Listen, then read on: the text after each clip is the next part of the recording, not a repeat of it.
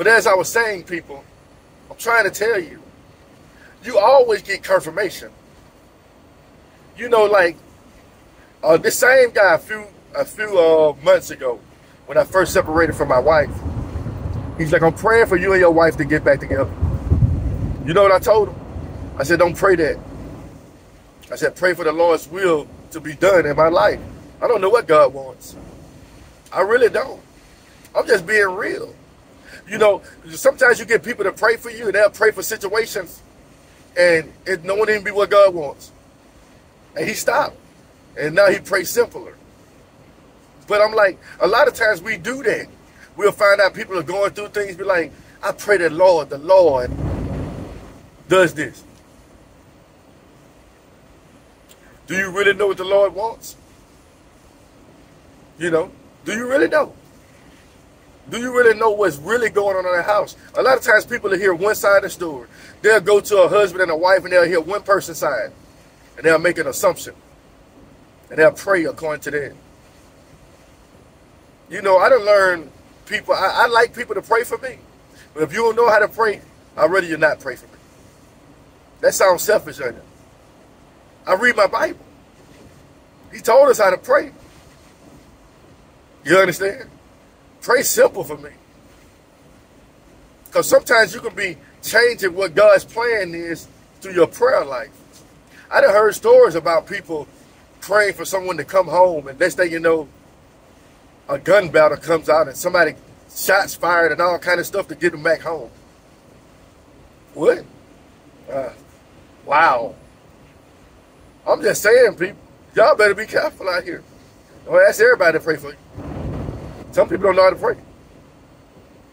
Some people pray their agenda on you. They will. I don't like certain people praying for me no more. I'm very selfish when it comes to a lot of things. I am. I'm very selfish. And I like that characteristic about me, somewhat. You know what I'm saying? But you know, the more you read people, the more your understanding it changes. I don't think I know better than nobody else. I just look at things because it's like, one of my major prayers is the Lord's Prayer. You understand? And then when I pray it, and I stick to that, you'll be surprised what happens. I'll be like, I wasn't expecting that to happen. But it happened. You understand? I done found myself praying for in regards to certain things, and it don't happen that way. It's like, God hears you, but he's going to do what he wants. Do you know that, right? You know God's going to do what he wants, according to his will. I'm just trying to pray that God makes my heart right. So when I pray, my prayer line up with what he wants. That's why I encourage other people to do. He said, seek first heavenly things and all else will be added to you. And another thing I done realized about being a follower of Christ, forgiveness. You got to forgive a lot. Because the thing is, you're going to forgive a lot, you're going to let people back in. And certain people are going to hurt you again, then you're going to do away with them. And then the time going to pass, you're going to forgive them, you're going to let them back in. Y'all talking about, man, I'm just saying, people, y'all think a Christian lifestyle is so peaches and cream. Y'all are crazy. I hate to say that, pardon my language, but you are really crazy. You really got it wrong if you think a Christian life is smooth sailing. The devil is always after us. But God is always after us too. You got to understand, you're fighting against powers, spiritual wickedness in high places. You know, a thought that's been crossing in my head lately is this: unfinished business. I don't know what it means, but I kind of know what it means. Some things in life you got to close the chapter on. Unfinished business. Unfinished business. You know what that means? God's going to lead you to finish some things. You got to finish this. You got to finish what I began to you. You remember it's in the Revelation, it was like, go back to your first love. Go back to your first works. God has actually told us to go backwards before. Finish what you started with. What? Okay. And the thing is, you remember what I said? All things work together for those that love God who are called according to his purpose. So if God got a purpose for your life, you're going to finish whatever he started with you. It's in the scripture. He's going to finish what he started. You ever know? I'm going to tell you something right quick. Everybody who God started to do something, and he had a purpose for them to finish it, they finished it. They finished whatever he asked them to do. You do know that, right? Even if they fell away towards the end, they finished. If he had a purpose for them, they finished what he started them to do. And you ain't no different. Whatever work he began with you, you gonna finish it. If you stay keeping the faith, if you pray, and if it's meant for God for you to finish it, and it's meant for God to work through you, you're gonna finish it anyway. And it's not really up to other people to understand. That's why I always talk about stories like Samson and about that illegitimate judge that people thought was a bastard and they disowned him. And you'll read the Bible so many times. Gideon, I'm the least of my father's house. I'm poor. You'll be surprised the excuses people have made when God called them. Moses, Lord have mercy. Moses made up excuse after excuse of reasons why he wasn't the one. And sometimes I find myself there doing the same thing. I'm like, Lord, I'm not worried. I struggle with lust. I do. We live in a world full of beautiful women. I struggle with the lust of the eyes. So I ask for forgiveness in regards to it all the time. I'm just being real, people. I ain't finna lie to you. What's the use? No lies of God. Oh, you being too truthful. No lie is of God. I'm not gonna lie about it. Half of y'all lying about it right now. I hear people all the time. I only got eyes for my wife. Okay. So you never looked at another woman in a lustful manner before? All right, then. If you watch television this day and age, that's all I got to say. You can watch a church program and somebody got on something revealing. Sometimes you can't stop what come across your eyes. Sometimes you can't stop what come across your mind. That's why you pray. That's why Jesus said to look upon a woman and lust after you have committed adultery with her in your heart. So a lot of us have already committed adultery in our heart. Not the actual sexual sin, but that right there. There's not too many people I know that don't struggle with that. I don't care who you are. Now, I believe you can recognize somebody's beauty without being lustful.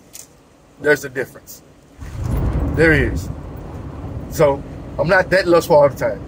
I'm just being honest with you. I'm being honest. That's it. I'm a real human being, people. I'm not condoning it at all. But I'm just a realist. It's talked about in the Bible. Why? Because it is true. It goes on in real life. People struggle with these things in their lives. They do. I don't care who you are. And we live in a world where sexual perversion is running rapid. Everybody has to show everything. You know I'm a man, and you know you're a woman. And if people are walking around with no shirts on and short pants on and Daisy Dukes or whatever, you as a man and you as a woman are designed to attract to the opposite sex. Do you know that? That's natural. You understand? That's why God wants us to have a wife. That's why I'm so miserable right now. I am miserable. It's all right, though. I can go home and do what I want to do. I can eat what I want to eat, cook what I want to cook. But then when I lay down, it's like, this is boring. But it's okay. I trust God. But I hate it. I'd rather have a wife. Like I was talking about a video when a guy was singing in the pulpit, and he said, sometimes I need a little vagina in the church. I'm like, what? Me, I ain't got no filter, no lie. But some things are that you basically advertise it to the whole congregation that you're horny. But if he was married, I bet he wasn't married. I bet he wasn't married. Well, if he wasn't married, he's supposed to be in the pulpit anyway. he wouldn't be talking about, I'm horny to the congregation. That's basically what he said. I don't care what nobody said. How else am I going to put it? You understand? I'm a realist. I talk about things that most people don't want to talk about. Or they're afraid to talk about. Most preachers are afraid to talk about. Sex. Have y'all read the Song of Solomon? Sex is talked about in the Bible. A lot. And he knew her. You know, she knew him. Or whatever. Might not say it the way we see it. But it's talked about in a respectable manner. I love the Song of Solomon. I told you I'm still waiting on a preacher to do a sermon on the Song of Solomon. I'm still waiting. I haven't seen one do it yet. Like, I don't think people know where it fit in. Like, woo! But he's talking about the love for a husband and wife. So I don't shun songs that talk about love between husband and wife. I don't shun that. I don't think nothing wrong with it. You understand? If that's what it's made for, now people are going to take it and do what they want to do with it. But the Song of Solomon about a husband and a wife. It's kind of crazy because Solomon had a lot of wives. So I'm like, which one are you talking about? Who are he writing to? I ask questions. I'm like, Lord, which wife is this? Which wife is Solomon talking about? But they going backwards and forwards, man. It's a long poem. You know, I think about that. Like, what is the purpose of this book being in the Bible? Nobody talks about it. A lot of things. You know, I read about the husband chopping up his wife. I was talking about that the other day. Chopping up his concubine because he actually gave the men who broke into his house, the men were trying to sleep with him. He was like, take my wife, or take my concubine. And they took her and they misused her and abused her all night long. Wow. Ooh, that's horrible. And he was so disgusted by it that he chopped her up and sent her limbs in 12 pieces to the 12 tribes of Israel. And I'm like, that's really messed up, man. Why would God allow that? And then I realized when you go back to that first chapter, people did what they wanted to do during this time. God was not in the forefront of their lives. So you got to read the Bible in a whole different concept sometimes. You're like, oh. They weren't living by the ways of God. They were living by their own imagination. They was doing whatever their heart desired. So if his heart desired to cut his wife up or his concubine up in 12 pieces, he did it. But you know, Lot did something similar. Why you want to sleep with these men? I got 2 virgin daughters. But the thing is, he's like, man, why would you want to do this detestable thing?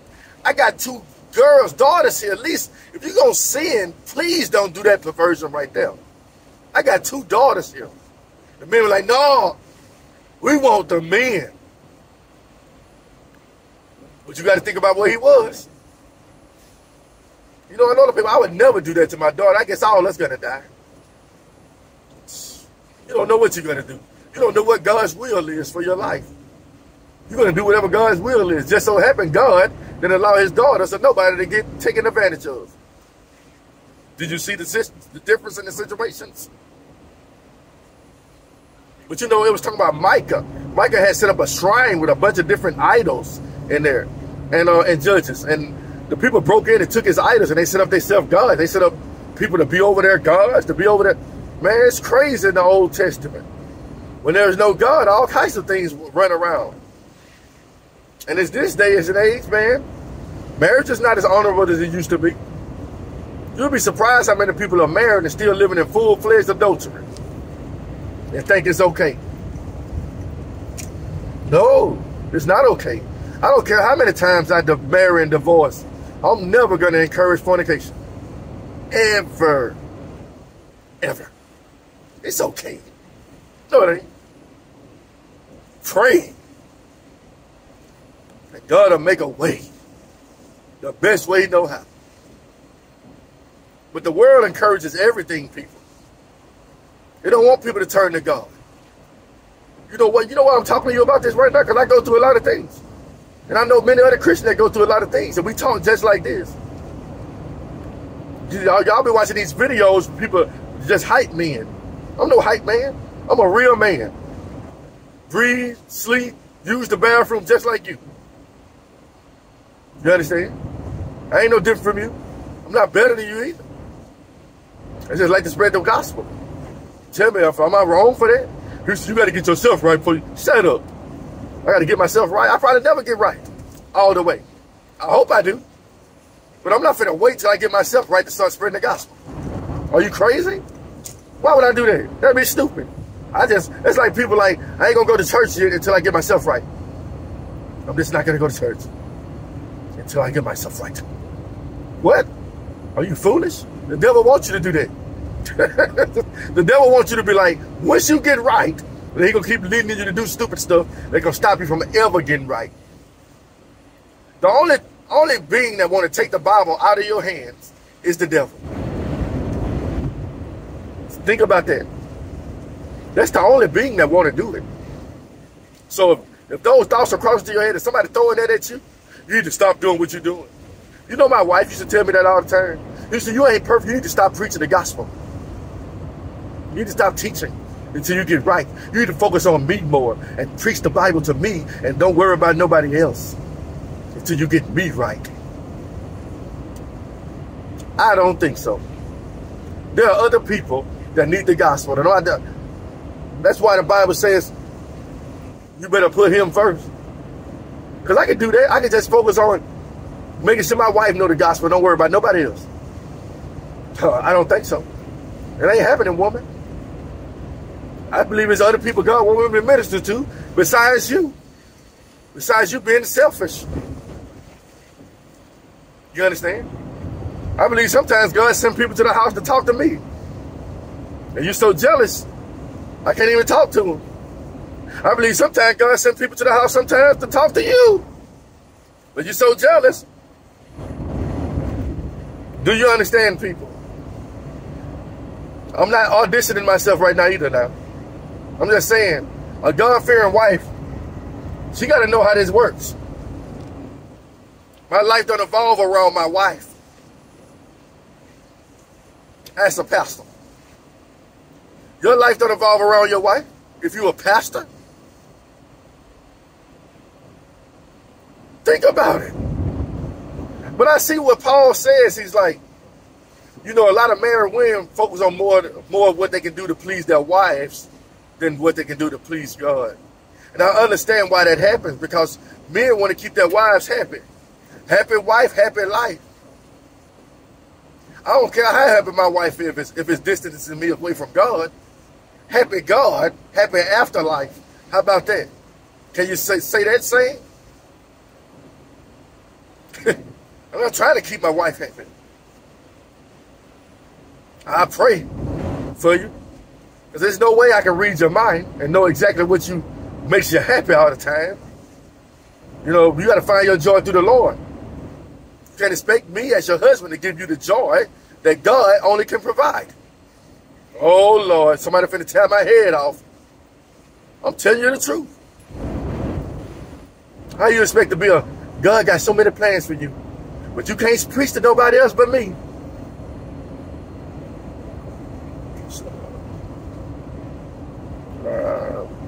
That don't make sense. I'm telling you the truth, man. I ain't got a reason to lie. I don't care.